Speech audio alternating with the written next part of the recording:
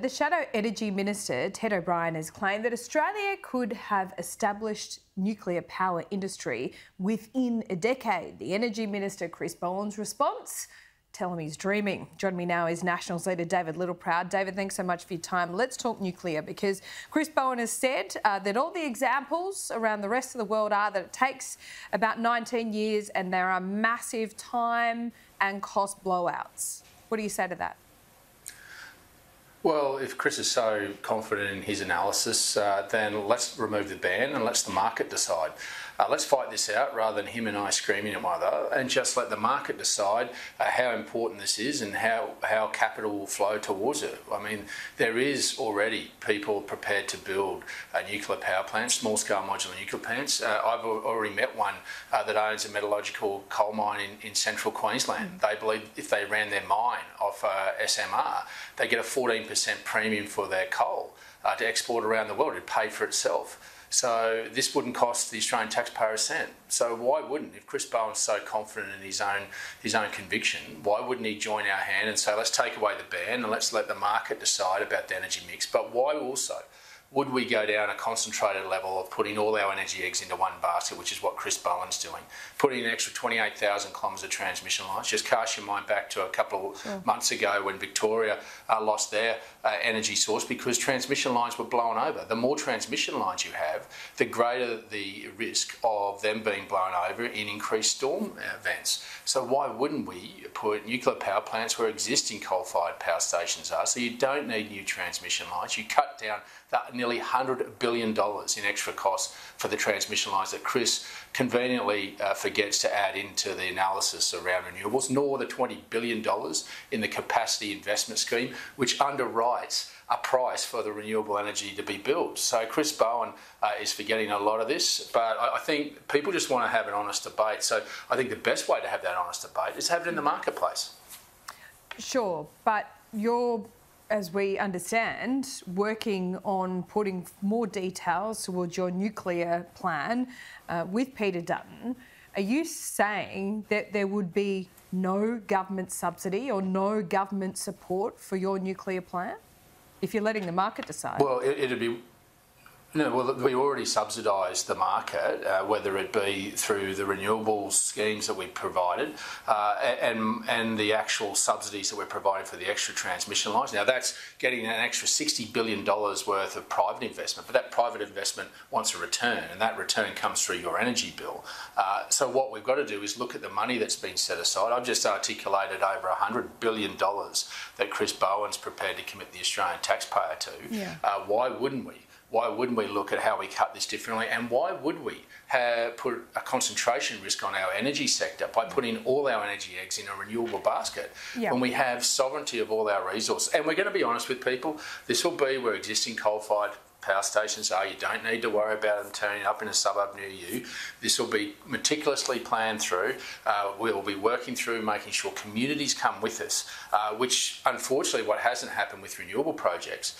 There's been no social licence gained by these renewable projects. We're tearing up the environment, tearing up prime agricultural land, tearing up communities without any consultation whatsoever. So this will be a planned and structured process where the Australian people will come with us. And I think you've got to say that that's the better way, and the way that I asked Anthony Albanese to come with the Nationals when I first became the leader. I asked for a National Energy Summit so that we could work through these issues. I mean, but when you look at our energy sector, the market never decides. There's always subsidies. So when you say open it up, remove the ban, let the market decide, that wouldn't be the truth either, wouldn't it?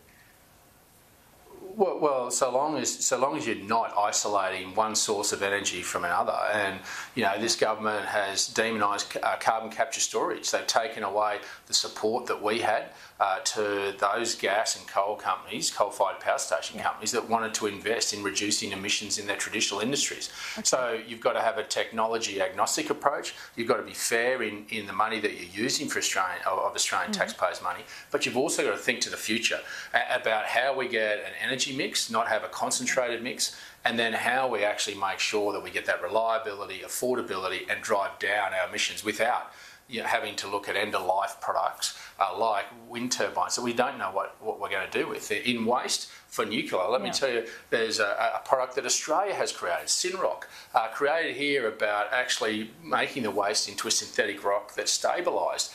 We've already got the know-how here in Australia. Why wouldn't we change the culture of this country of finding reasons why not to do things rather than saying, let's do it and we know how and let's make it happen?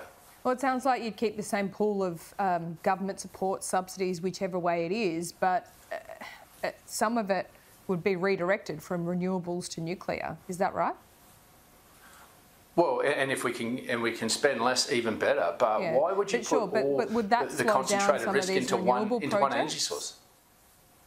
Well, you're not going to need the $80 to $100 billion worth of transmission lines that this government has to spend. Well, yeah, but there's always a valley of death here. There's always a valley of death, and that's what has stuffed our reliability from successive governments. You'd have to say, not making good decisions. So, what happens in the interim? Well, how's it a good decision? Yeah. How's it a good decision to put all your concentration risk into one energy source and then increasing the risk of that being less reliable by having thousands of kilometres of new transmission lines that you've got to pay for, when you can cut the costs and you can have a long-term, stable, reliable energy source that plugs in where existing coal-fired power stations are, that transitions straight across. That's a common sense solution of a uniformed and sensible transition to making sure that we reduce our emissions and using the sovereignty of the resources we have. That should be planned out, and that's what we've got the time to do. What's the timeline? Well, that's why you should have that conversation and have the courage to lead that. Now, the Nationals have been on this for a decade, and it's taken Peter Dutton to lead the Liberals to join us on this, and that's why it is time critical that we start this conversation and finish it now, open the marketplace up and make sure that the signals, the investment signals are sent so that capital can flow. And that is what good leadership would look like at a national level. But the Prime Minister doesn't even have the courage of his conviction to say that it doesn't stack up by taking away the ban. We could walk into Parliament next week and fix this.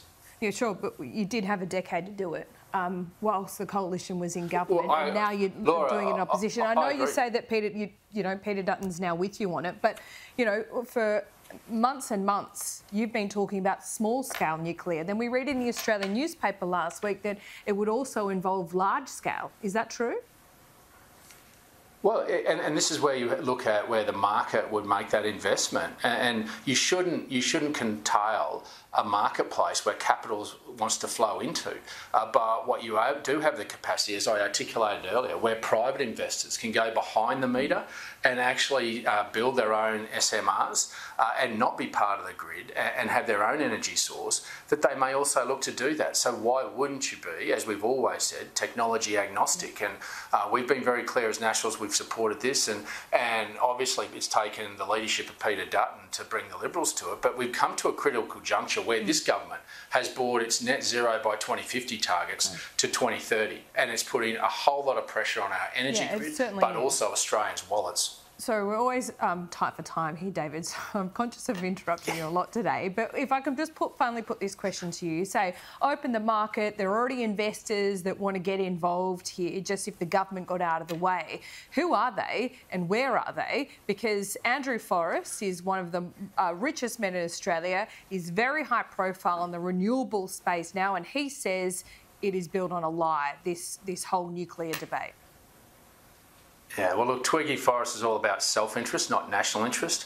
But when you see less than 6 months ago in the AFR, Deutsche Bank made it very clear publicly that they had private investors prepared to come and behind the meter invest in nuclear energy. Also, as I've said, there are coal mines in central Queensland prepared to undertake this.